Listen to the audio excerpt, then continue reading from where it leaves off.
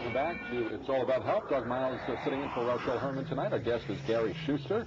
And as we heard in the first half of the program, some of his experiences working for the Detroit News. Let's move on to some of your television and radio work. You moved on to CBS, mid-1980s, right? Mid-1980s. Yeah, I went to work for them at the White House. And they knew that you were covering the Washington beat for the newspaper. Is that how CBS came to you originally? Yeah, well, yeah, it sort of developed out of the fact that, you know, all these networks liked people who got on camera. They wanted their own people on camera. And because of my sort of close coverage with Reagan in 1980, because the convention, as I said earlier, was in Detroit, I got to know him really well and traveled with him sometimes, just he and I on an airplane before he announced in 1980. And pulled a little trick on Reagan on the last day of the campaign in 1980, flying in from San Diego up into Burbank, and he was walking through the plane with Nancy, shaking everybody's hand and thanking them for the coverage, and some of us had been with him for, I don't know, 17, 18 months, basically. I mean, it was a family, you know, the Secret Service agent, everybody sort of knew one another. And so he was walking down the aisle shaking hands with people, and he had told me a long time ago that he wasn't a real good politician because he had no real handle on people's names. He wasn't good at remembering names. And he said the trick he used was, he'd say, what's your name? And you'd say, Doug. And he'd say, no, I know Doug, but what's the last name? Or you'd say, Miles. He'd say, I know Miles, but what's the first name? Yeah. And that's how he got himself around that little conundrum that he found himself in periodically. So I knew he had this problem. We all had our dog tags on, you know, the press credentials we had to wear, and I tucked mine in my pocket. So I saw him coming, and he got to me, and he says, well, he's looking for the tag, and he couldn't see it. I had it in my pocket. And I said, you don't remember my name, do you, Governor? I said, after 17 months, you don't remember my name. He says, well, I have to admit. He said, you know, and then he told me the story about this back and forth with the names. So I pulled the tag out, and we sort of laughed about it, and he went on his way. So he gets elected the next day. The vote comes in, he gets elected. Day goes by, has the first press conference as president in the Century Plaza out in L.A., where his offices were upstairs, the election or political offices. So the room's filled with probably, I don't know, 300-400 reporters from around the world, Japanese cameramen, Australia, you name it, everybody's there.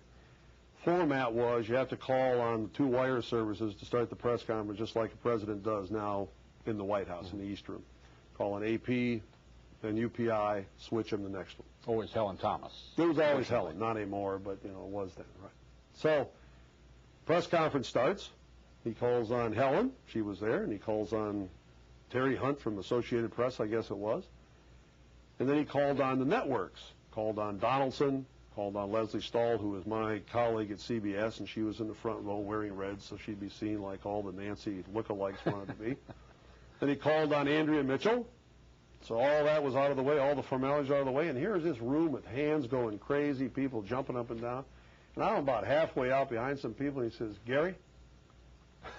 And I knew that little trick on that airplane stuck in his mind. Yeah. And from then on, every press conference at the White House, and he had a lot of them early on, he called on me. No matter where I was in the room, he called on me. CBS noticed that. They liked the idea that, you know, they could get it. So first name basis with the president. First name basis with the president.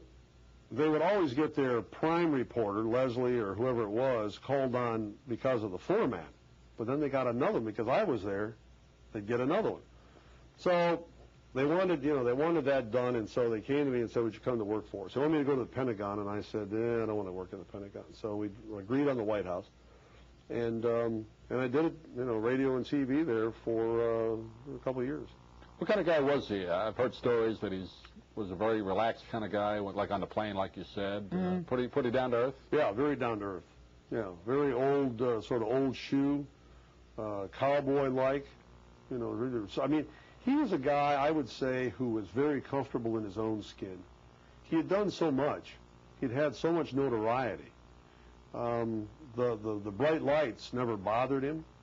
All the attention, he was just very good about it. He was himself, and he had a very small agenda at the White House. You know, it was lower taxes, get rid of the Soviets, and federalize. You know, give more programs back to the states. It's about all he was really interested in getting done, and he did. He got them done, and so he didn't have a big agenda. He was easy, easy on himself. Didn't overwork. Sort of joked about falling asleep at meetings. And it was a 9 to 5 office hours, for the basically, most it was a part. 9 to 5. Right. Yeah. He liked going up to the quarters, the private quarters, having some macaroni and cheese, which is his favorite dish, and a few jelly beans, and that was it. I mean, he is a pretty simple guy. When you look at all the other ones who've been in and out of that office. What was it like traveling on Air Force One? Cramped. Was it? Cramped. Yeah. For a guy my size, our size. Right. Yeah, cramped. You were stuck in coach? Is that what happened? Well, the way the plane was configured, it seated about, 45 people. Yeah, the president had, because you got Air Force, you got all the Air Force security on there, that all the radio stuff that they have to have for sort of world, watch kind of stuff. And so they had that set up, which is the big console about halfway back in the plane. They had the president's area, which had a bed and some couches and tables and a workplace, and so that took up a big spot. You had a few staff seats, regular sort of first-class seats. You had Secret Service that you had to have 8 of them, because when they got off the plane, there had to be 8 of them. And then you had in the back, then you had the Air Force crew that had to take care of the plane, and there was a lot of them. And then in the back of the plane, this was the 707 at the time, was the lab before they went to Jumbo. Right. The Jumbo's the 747. This was the 707 that brought Jack Kennedy's body back from Dallas. That day that they brought Kennedy's body back on that plane, the plane was reconfigured from the way Reagan had it. Kennedy was in the back. All of that stuff that you see in those clips where Jackie's standing next to LBJ and he's taking the oath for the judge before they took off, that was in the back of the plane where we sat as the press corps after they reconfigured it. And it was tight. Little seats, room for, I think, 10 or 11 of us. It was basically a press pool. It was somebody represented the wire services, both. So Helen always flew Air Force One. And the networks got 3 seats for their correspondents, and then another 3 seats for the cameramen.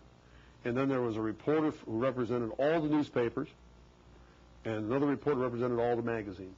And that was the press pool that always traveled with the president. Everywhere he went. On Air Force One. Right. And it rotated. It rotated alphabetically for the papers and the magazines.